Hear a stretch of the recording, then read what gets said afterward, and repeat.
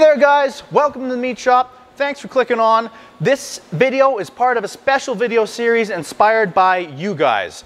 I've been asked before for a recipe or sausage book, which I don't have, so I thought I would share my favorite book with you, which is Home Production of Quality Meats and Sausage by Stanley and Adam Marinsky.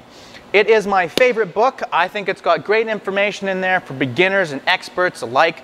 And to celebrate my favorite book, I reached out to Stanley Marinsky and he gave me permission to do Marinsky March. So we're going to do a recipe out of this book every day of March. And all the recipes and all the processes are right out of the book, which will be in the link below. That is, a link to the book will be in the description down below. So without any further ado, let's get into Marinsky March.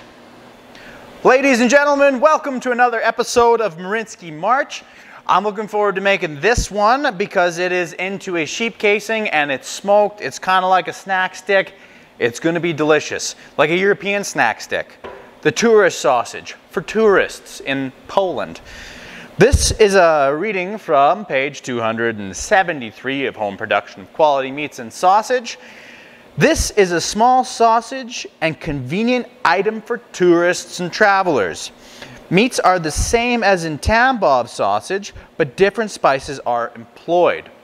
Similar to Polish kabanosi meat stick, which is made from pork only. So this one is a pork, beef, and bacon mixture. So it's got bacon in it, that means it's going to be good. It's smoked, fully cooked. It's salt, pepper, sugar, caraway, garlic. I got a pretty good feeling about this. It's going to be too textured, so the pork and beef in there is going to be very coarse, and then we're going to grind the bacon through a fine plate, which is usually the reverse of how that's done. So I'm excited to see how that works out. But step one, run the meat through a 10mm grind plate, 3/8 of an inch, which is pretty thick. And we'll do that to make our 1 kg batch of tourist sausage. Grab my bacon and set it aside here. Slice this bacon up a little finer. And by the way guys, I just took all this meat out of the freezer. It's been in the freezer for about half hour before I got started here, so this stuff's nice and firm. Runs through your grinder better that way, particularly if you're getting down to a fine textured sausage. This stuff going through the 3/8 plate wouldn't have mattered as much. Get that on tight. Get this meat fed in there. Here's our coarse pork and beef coming out right now. There we go. And for the meat selection, guys, it says beef, pork. So it doesn't give you a fat percentage in the book. So what I've done, I'm using pork butts and then I'm using some beef top sirloin trim. We're cutting steaks there on Friday, so I saved some of the trim, the stuff that didn't quite make steaks.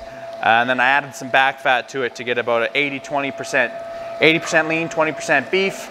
And then the pork is about 25-75.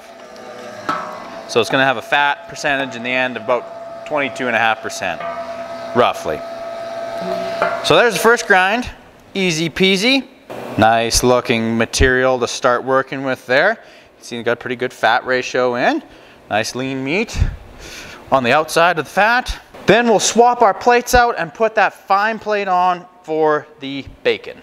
Got that new plate on there. We'll throw our bacon up in and just, am I gonna mix it all together? Mix all ingredients with meat, adding water. Yep. So you can throw the bacon on and grind it right into the other mixture because you're gonna add your spices after that and just grind and mix everything together for this sausage. There we go, bacon going through that fine plate.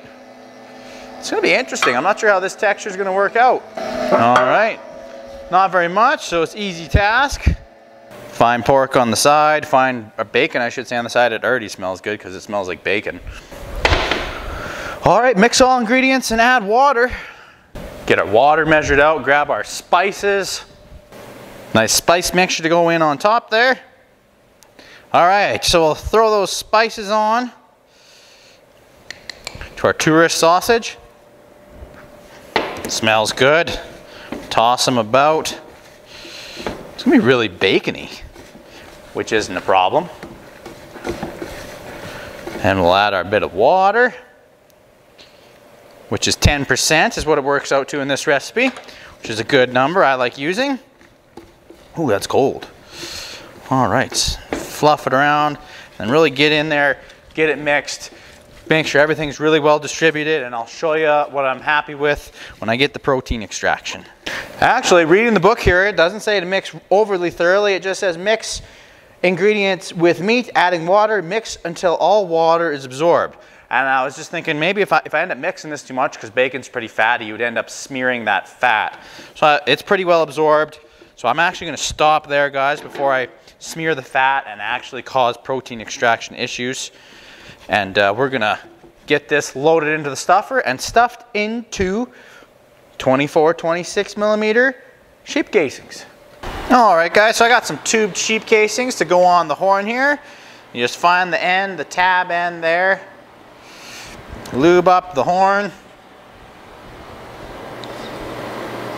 They should feed on there. I might have to help them along a little bit, but it's hung up every once in a while.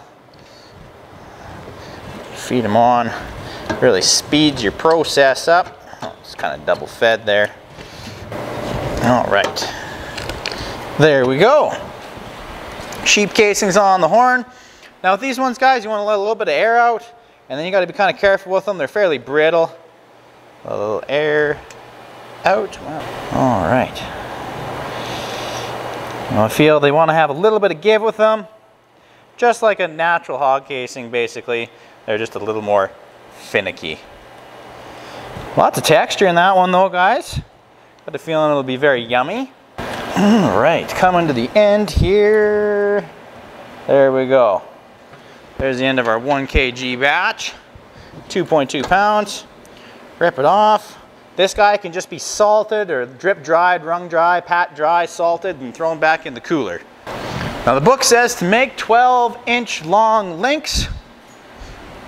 So we can do that. All right, so you kind of just massage to the point where you want to twist, because that's where your blowouts are going to happen most likely. Very nice, dense, firm sausage. And then spin towards yourself. 1, 2, 3 times. And repeat until you get her all linked. Now you guys could, if you don't have sheep casings, you could replace these with collagen casings. Collagen casings don't quite get you the same snap that a sheep casing does out of a smoked product, but they will do the same trick roughly. All right, there they are. The tourist sausages for tourists of Poland. Time to let them drip dry at room temperature for an hour, then we'll put them into a preheated smoky smokehouse. All right, we got the tourist sausage in there, hanging out beside the cabanossi, so they're gonna get the same treatment. The smoke pellets are in there, they're just starting to smoke away now, and they're gonna get that light smoke for an hour, and then we're gonna cook them till they hit 160.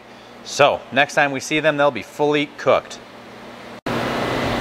All right, so the smokehouse just went off for our tourist and cabanossi sausages here. So crack open, and whew, there they are. Nice color change on them. See the probes down in the middle. Still getting a little bit of smoke on them, but next step is to give them just a little cold water to rinse and firm them up. All right, got them sitting there. So they got a little bit of color, guys, about an hour worth of smoke there before they kind of got up to temperature. Well, I guess it'd be about an hour and a half they were in there total. First step was popped them in the preheated smokehouse with the smoke going already at 150 for an hour. Then I bumped it up to 175, and it took them about 45 minutes, I guess. So an hour and 45 minutes. Just give them a little rinse to cool them down immediately. And then we'll dry them and try them tomorrow. All right, guys, here they are. The tourist sausages, the next day, fit for tourists. Now it's time for us to give them a try after they've been cooling down all night. Cut a link off here. They look good. Not quite as like dark and mahogany colored as I'd want. They kind of came up to temperature pretty quick, these guys in the smokehouse, but they got about an hour and a half of smoke on them. Yeah, you can still smell that hickory smoke, so it'll be there subtly. But this is the 2 textured one with the, I can't remember, was the bacon fine or coarse? Because I did the bacon sausage. I can't know. Let's cut into it and find out. I can't tell. But this is what it looks like on the inside. There you go, guys. Kind of 2 textures in there. Looks pretty good. Nice and firm, nice and dense. All right, let's see how she tastes. Casing has a perfect snap, which means we got it just full enough. Oh man. Yeah. I can see why tourists would want to eat this. This is awesome. Tastes a lot like bacon. A little bit of pepper in there, right amount of saltiness. Yeah, this one's easy to snack on. This one would go, this is my recommendation to have with beer. This bacon tourist snack stick with beer would be really good. Anyways, guys, if you do make it and you do have it with a beer, let me know. I like reading the comments. If you enjoyed the video, give it a thumbs up and subscribe. And we're making a video out of home production of quality meats and sausage every day this March. Thanks again for watching, guys. Take care. I gotta go find a beer.